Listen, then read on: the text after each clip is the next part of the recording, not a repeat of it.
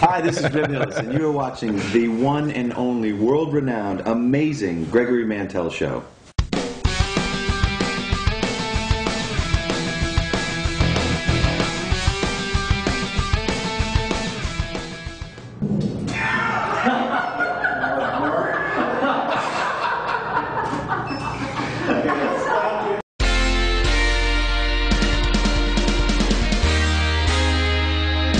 Today, I'm here with Rib Hillis from 80's $100 Makeover. He was also on Extreme Makeover Home Edition. Great to meet you, Rib. Pleasure. Actually, I should say good to see you again because I actually met you yesterday. That's the right. Photo shoot you were doing. We had a lot of fun. Yeah, it was a publicity photo shoot shot with Noel Daganti, and it went very well. Very well. But where's the tool belt and the hammer and the saw? And, I leave those things on set. Although yes, we did have kind of a cute hunky handyman picture. But I try not to do too much labor when I'm not on set working, because I end up working quite a lot between. So you play a handyman on TV, but not in real life. Yes, I played a doctor once. Let's see, I played a dead guy once. But yeah, I played a dead guy. Was that fun playing the dead guy? It was surprisingly hard. You have to be really still. It was on CSI. I did CSI Miami and CSI, the regular CSI, I guess, Vegas. And in both, I died because, then they have the flashbacks of how they forensically find out how this guy died. Because if you're alive, they can't solve the crime. So, I had much prosthetic makeup. My entire body was covered to look as if I had decomposed over like a couple of weeks. So what happened to you? How'd they kill you off? Do you know? I died by shooting steroids, and I had some sort of reaction to it, and I died, and I'm laying on the floor, and then I was just in this. It was gross, and you couldn't recognize. I met everyone on the cast. Everyone in makeup, they wouldn't recognize me. I laid on the floor for like 6 hours, and they did a scene around me, and I know who they are, but they would literally not know who I am. Didn't recognize you without the decomposition. I looked like a dead guy. Yeah, well, it's probably a good thing that you were living here. But Kevin Costner started his whole career that way. The Big Chill. He was the dead guy that launched his movie career. I did not know that. Dancing. Being dead can lead to great things sometimes. Well, yeah. Unfortunately, on $100 Makeover, I don't get to be dead. I have to be very active and lively and work and build stuff all day. But that's what I was saying. I try to leave my tool belt on set, because otherwise I'd be working all the time. Although you'd be surprised how many people. It'd be like being an accountant and having everyone go, "Hey, can you come do my taxes?" Everyone so now people are hitting you up. They always want me to build stuff for them. Yeah. Well, actually, I've got a list here. I figured. So what do I get for $100? What is this $100 makeover thing? $100 Makeover, I think, is an amazing, timely show, given the sort of the financial situation in the country. People don't have money to go just wasting on making over their homes. You can't not like Extreme Makeover where you knock it down and rebuild it. So each room. What is that, like the $1 million makeover? If we put a price tag on what was done on those houses, it would be probably multi-million-dollar houses in terms of all of the work and the material that goes into it and the land. I mean, it's amazing. But that's extreme. $100, it's on a budget. It's, as I like to put it, it's inexpensive, but it's not cheap. Do they cheap. ever say, "Hey, I thought you're from that other show. Is that all I get? Come back. Yeah. We want the Extreme Makeover." I know. They keep going, "What's going on? $100." But no, a lot of what we do on our show is repurposing and reusing things. I'm the carpenter. We have an interior designer, and we have an organizational specialist. And we go into the home, and we first get rid of a lot of the clutter. Which is amazing. It makes a big difference when you get. Is that a big thing? We were joking beforehand about hoarders, but is that a big thing? Do you come across a lot of hoarders and clutterers? There's some people that just have piles and piles of clothes, or like they don't get rid of old magazines, and it adds up. And over time, it's like your body. It's like if you don't take inventory and stay in shape, you're going to wake up one day and be like, "Oh my God, I'm like 40 pounds overweight." If you don't do that with your home, your house is going to get cluttered and overrun. So we come in, we clean house. I find something that I'm going to build. We keep it under $100. We use paint.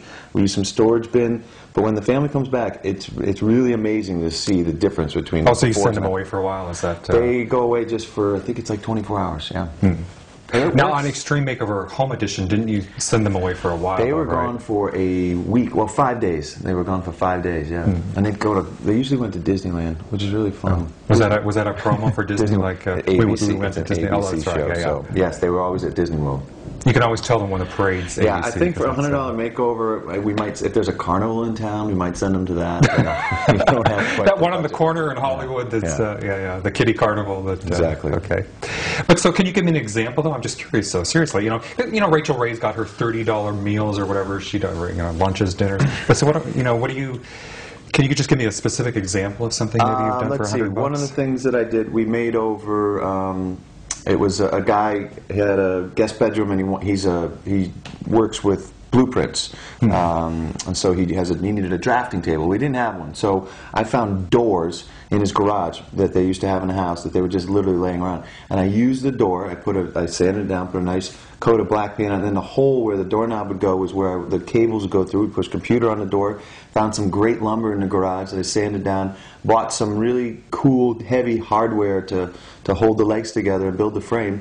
And I think the hardware was like $15. And we built that door for probably under $20, the desk. Wow. And when he came in, it was amazing because it worked perfectly. The blueprints fit right on it. And that was something that, you just got to have a new vision, a new eye, and then, don't be afraid to do a little bit of labor, because that's the thing. We're not counting the cost of labor. If you're willing to do it yourself, you can do amazing things. It costs a little bit more to have you come over and do it? It's going to cost thousands and thousands of dollars. Just my face, just my face fee. If I show up, I knock on your door, it's like, you got to pay for it. No. So it's a lot of fun. It's been a lot of fun. It's on A&E, Saturday mornings. Now, do you do a lot of this locally here in LA, out of curiosity? We have been traveling all over the country. We were in Seattle. The production company is based in Seattle. And so we've done, I think, 4 or 6 shows in Seattle. We went to Long Island, which was a lot of fun, back east. I'm from Boston, so that was cool. San Diego, and in Texas. So we're gonna spread it around. We're gonna be all over the country. Because also on Extreme Makeover, right? That was everywhere. Extreme Makeover hit every state in the union. I joined in I think it was season 5, and they were just finishing up getting every state, and so they did Hawaii and Alaska at some point. But Extreme Makeover is all over the place.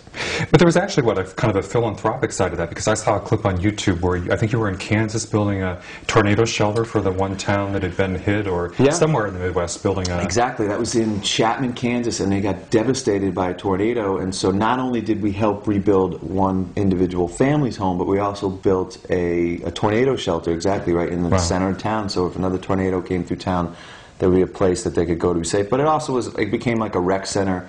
No, it was amazing. I really, really enjoyed the time I spent on Extreme Makeover. The philanthropic aspect of it, it got me into charity work. I started working with the Red Cross. I started working with, they're called Be the Match, but it used to be called the National Marrow Donor Program, which is where you go to get a bone marrow transplant.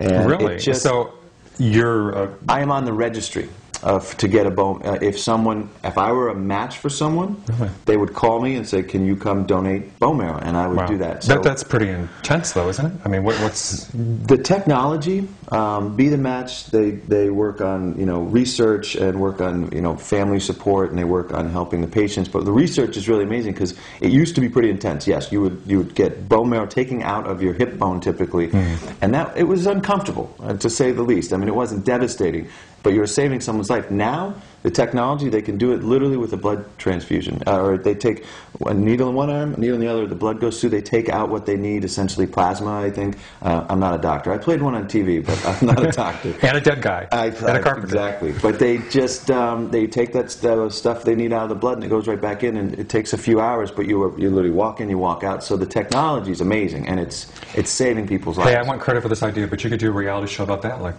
for organ transplant or bone marrow transplant. It may sound heavy, but think of all the real life drama. One of the things that I miss about Extreme Makeover and what we did over there and what they still do is the charitable side of it, and really highlighting people in need, because there's no end to how many people out there need help.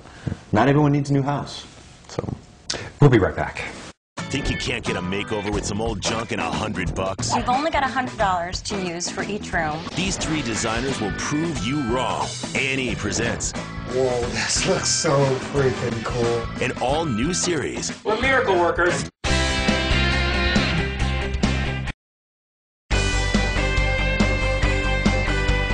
And we are back with Rib Hillis from $100 makeover $100 makeover. A&E. I used to be on Extreme Makeover, yes, on A&E. I'm currently on an A&E show, yeah. All right, so how did you fall into this? Because you were the soap star from Port Charles. That is a good... My career trajectory has just been... I'm thrilled to have it, but it's been kind of... I don't know how I got here or where it's going next. Because I started off... I came to Los Angeles to be an actor. I got very fortunate. Worked on a soap opera right away, Port Charles, which is a General Hospital spin-off. Sure. Got killed at the nurses' ball. Hey, I'm noticing a pattern here. You were killed on CSI and killed on... Maybe I'm that guy. I'm the dead the guy who gets... Yeah. But over the years, I was very fortunate. I was able to continue to work and continue to do acting work. I've also modeled. I did modeling since straight out of college. But when you're not working as an actor and you're not modeling, you got to do something to support your family. And I had a new family, so I had a handyman business. Now, well, since you have 2 kids. I do. They're 7-year-olds now. I have twins. And back when they were very first born, I needed to do something to support them, so I had a handyman business, and I've been working with my hands. Oh, so you actually did do this? I did. I truly had a handyman business. So it's not. It is legit. When I was a kid, my dad built stuff around the house. I would always help him do things. I had a little hammer and tool set, and then in college I did framing for a summer in demolition construction. Came back from Europe, was living in Los Angeles, and the handyman business, and it was going so well that I actually had to stop because it was taking time away from auditions. Wow. And I wanted to be on camera. I wanted to pursue my career on camera. So I put the handyman business aside, but it ended up coming back to help me because when Extreme Makeover, when I got on that, it combined the 2 things that I've been doing. And 1, working with my hands, and 2, working on camera. You know who else was a carpenter? Harrison Ford. Harrison Ford. See? I think Jesus. So playing the dead body was Kevin Costner, and being the handyman or carpenter was Harrison Ford. So see, this is a good career omen here. If I could have a little piece of their careers, that would be fantastic. Yeah. And you just did a sci-fi movie. I did. I still get to act, which is wonderful. I have many different hats that I put on. So on any given day, I'm either a host, a carpenter, an actor, a model. But yeah, I did Dino Croc versus Super Gator. It's okay to, I love the okay title. To laugh. It's okay to laugh because Dino Croc versus Super Gator. It was a Roger Corman film. Then they did all these other sci-fi. They did Dino Croc, then they did Super Gator, so Dino Croc, Super Gator, and I played a character called the Cajun. The Cajun. The Cajun, who is a as in like New Orleans, down southern. You know what? Cajun. There wasn't a lot of backstory that they gave me, but yes, I think I'm from the Louisiana Bayou, and I kill things. Is what the character is. So they brought me in to kill the Dino Croc and the Super Gator. Were they trying to kill each other or not? Was it like Godzilla versus... Exactly. King Kong versus Godzilla. Yeah. Godzilla versus Mega Godzilla. Did you watch those Creature double features as a kid growing up? I used to love those. That was the most fun. Turning the channels, I think, I saw. Could you imagine being the guy in the suit? This is running around in a giant suit. Is that how they did? Yeah, I don't know. No, some of them were kind of looked about that level. Where now it's all like computer generated, and it was really amazing, the special effects, and the crocodile and the gator were the size of a house. It was amazing. It was a lot of fun. We shot it in Hawaii, which didn't suck. It was a good trip. Better already. And that was a blast. So who knows? So it ate Honolulu. I ate a lot of people, but I lived. You lived this time. Well, that's maybe the Cajun will get to go have his own. Maybe the Cajun goes to New York or something. We'll have a spin-off. But that had David Carradine in it. Yes, David Carradine. To my knowledge, it was the last film that he finished. He shot our scenes, and then he flew off to wherever it was that he unfortunately Thailand, died. I think, right? Yeah. And he died while we were still filming. I remember coming down to set. And I heard somebody say, I'm like, really? And everyone I worked with had worked with him.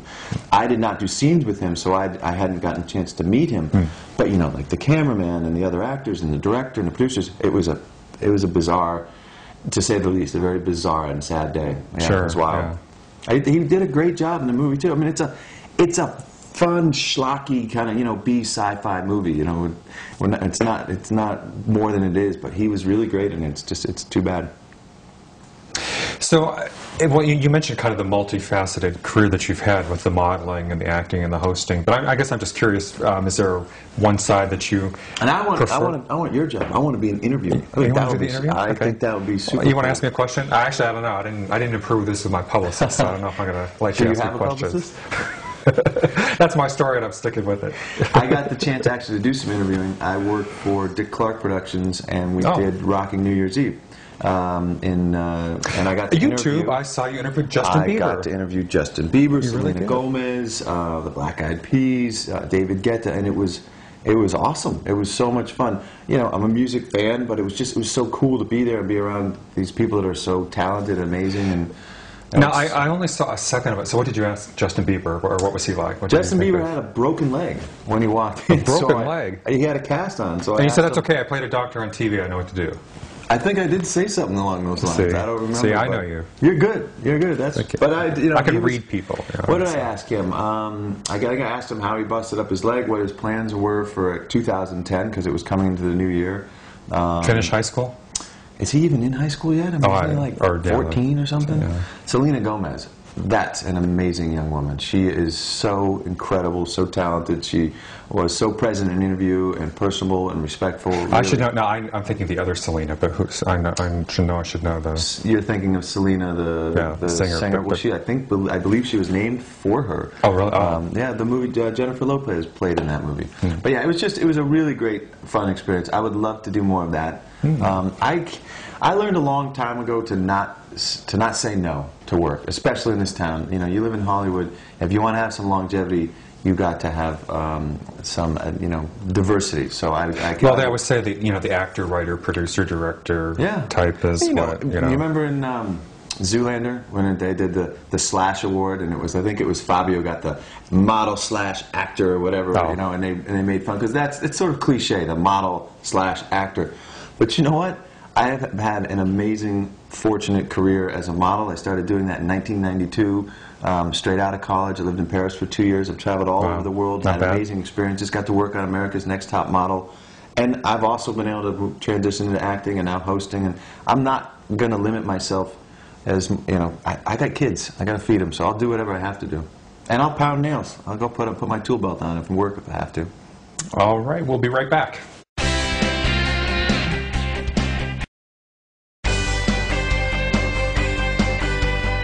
We are back with Rick Hillis from $100 Makeover and Extreme Makeover Home Edition. But as I say, it's interesting because you've done, so many different everything. You name it. I haven't sold star maps on Hollywood Boulevard yet, though. That could be, that's one thing I haven't done yet. Well, that could be Plan B. If the other stuff kind of fizzles out. Then, if you don't use your backup plan, you played it too safe. I think that's from the Dos Equis ad.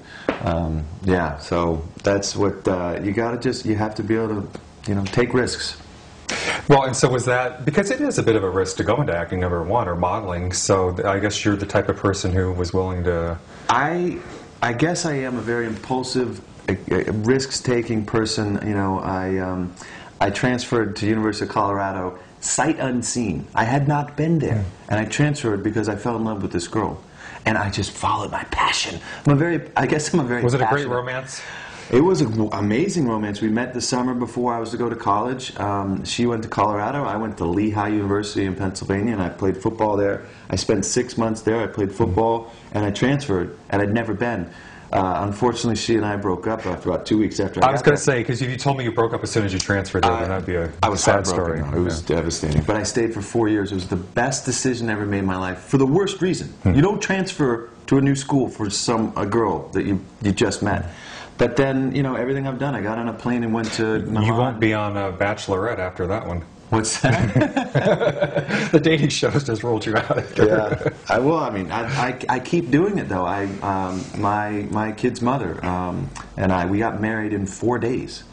4 days. We met and we're married in 4 days. So I guess I have a track record of being very impulsive and very passionate. But for me, it's sort of a double-edged sword because it's been.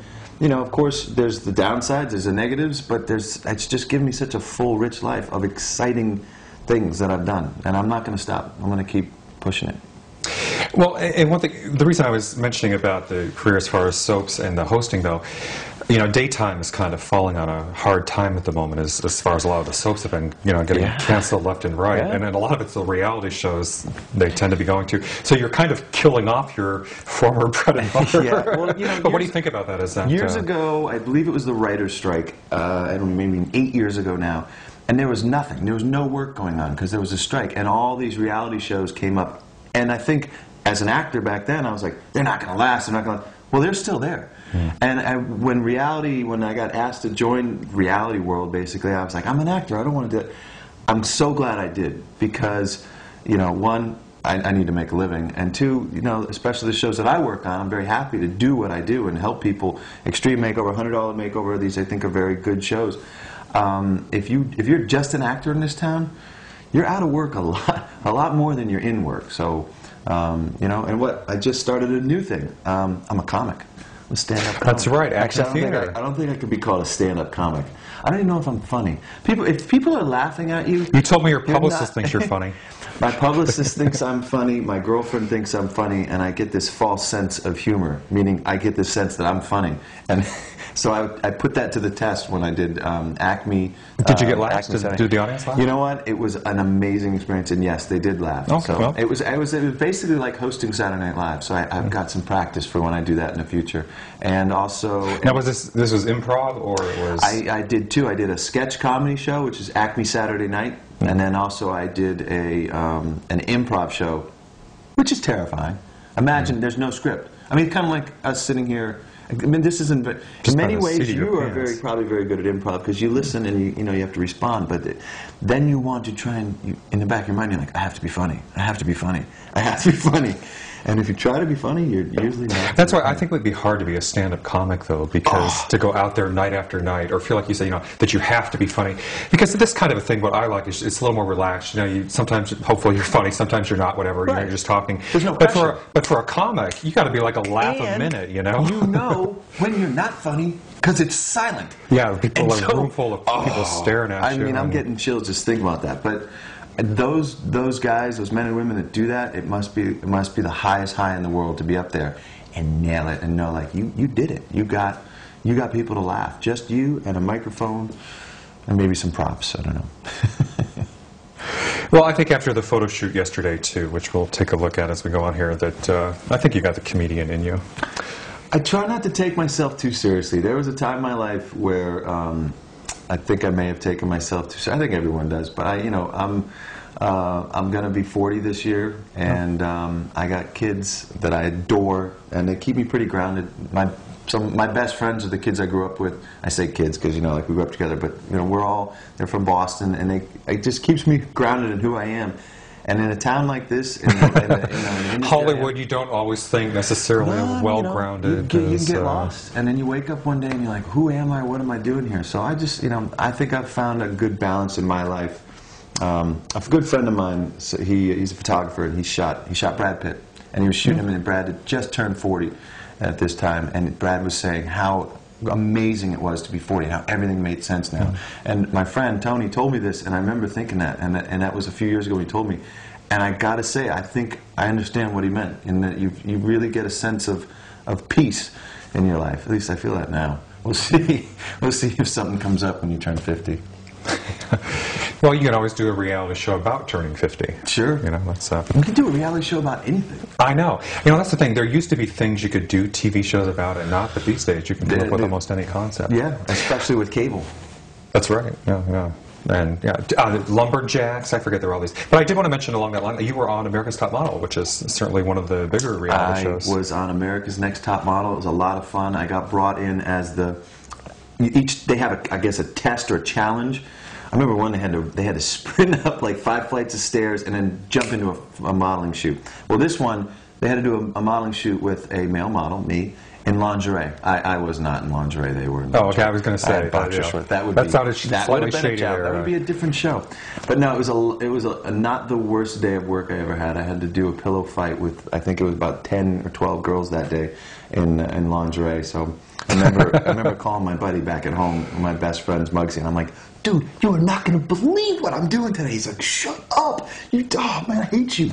Yeah, it's a fun But that episode was kind of intense. You said, was that the one where Tyra was? The tagline they have for that show is "the girl that drove Tyra over the edge," and that was the end of that show, and it ended up making it on a lot of in the media and press because Tyra kind of lost it. It was really her buttons got pushed by this particular girl. So I was not there when that happened. Oh, but it was. But yes, you always can catch the girl that pushed Tyra over the edge, and you can see pictures of me in a pillow fight. Probably on YouTube, I'm sure. I got so many feathers up my nose and in my lungs. And did you see the hazards of a pillow fight? Did you see recently that some guy swallowed a pea? He breathed a pea in. It went into his lungs, and then he thought he had a tumor, and he was coughing, and he went to the doctors, and they X-rayed. He had a pea growing in his lungs. A pea growing in his like a plant. This is true. Well, that's going to haunt me all day for some reason. I don't know why. This is. Be careful. I never. Chew your food, I guess. I don't know. Isn't that pea crazy? Growing inside him. Now you're concerned. They say that like the average person when you're asleep at night, like spiders or something crawl. Or you swallow a spider. I'm not afraid of spiders. Used to be afraid of spiders, and then I heard somewhere that most spiders are female spiders because the females eat the males, and so I just said, you know what? Spiders are just girls, and I like girls, so. That could also be a reality show, I think. And in our final minute here, though, I do want to mention that besides everything else you mentioned, you're actually obviously big into fitness, and I think our audience has always been in tune with the fitness shows that we've done.